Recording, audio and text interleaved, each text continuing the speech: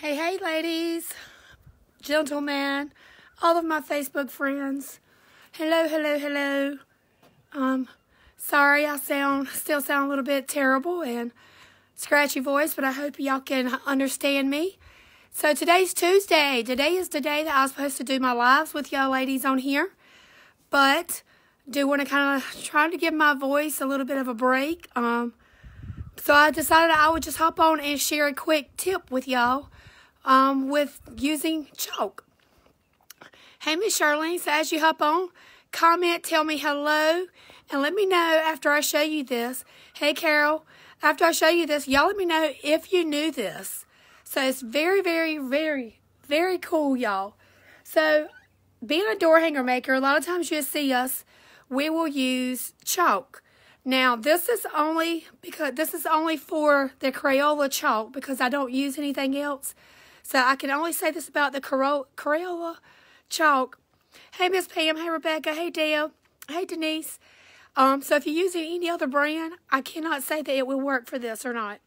So, but you've probably seen several door hanger makers using chalk to do their outlines, to know where they need to paint their inside designs at.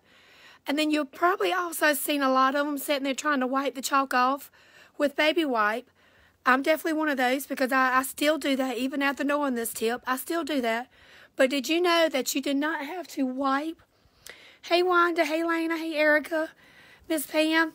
Did you know, Miss Rebecca? Do you know you don't have to wipe it off? That you can just use your gloss to spray after you spray your door hanger? It would kind of like magically make that chalk line just disappear. I know, Miss Teresa. That's what I'm trying. Hey, Michelle. Hey, Tanya. So I'm going to show y'all really quick. I'm going to just flip my camera away. Hey, Miss Regina. Where and how can I find the template from last year's live, the bunny? Amanda, what template? I'm not sure. I think I seen your message, and I've got to look and see exactly when see, when I did that template. Thank you, Michelle, for sprinkling. I appreciate that, girl. Hey, Natalie.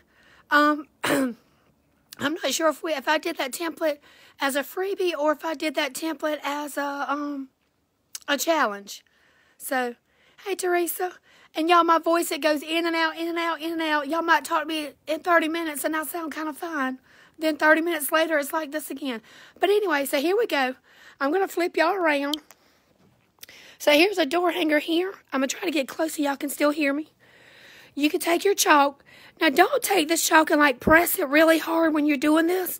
But you could take this chalk and you could just do, like, little lines. So that would have been, like, where you would, like, wanted your paint at. And a lot of times we would come and we would try to erase these lines with baby wipes.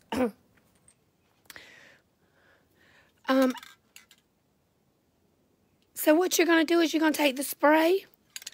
And all you do is you just spray over that chalk, y'all.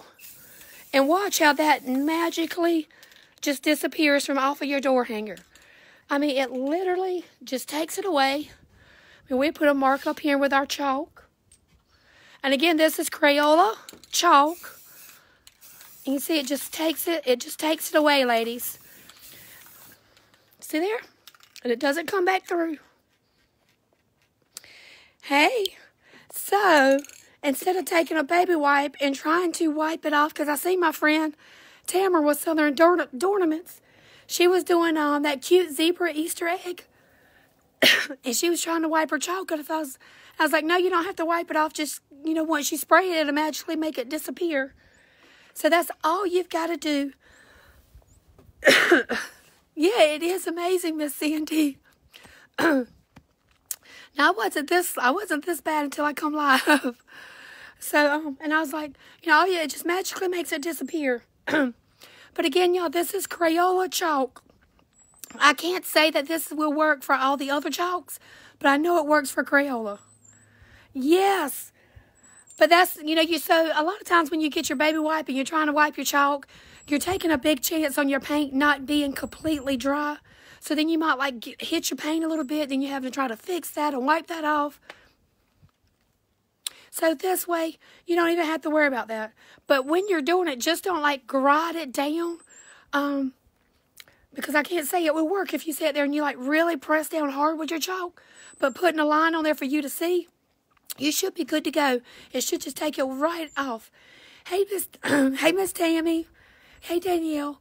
All right, ladies, so I'm going to hop off of here. Hey, Miss Mary Jane and Nancy. I hope y'all have enjoyed this tip. Sprinkle the love for me so everybody else can know this good little tip.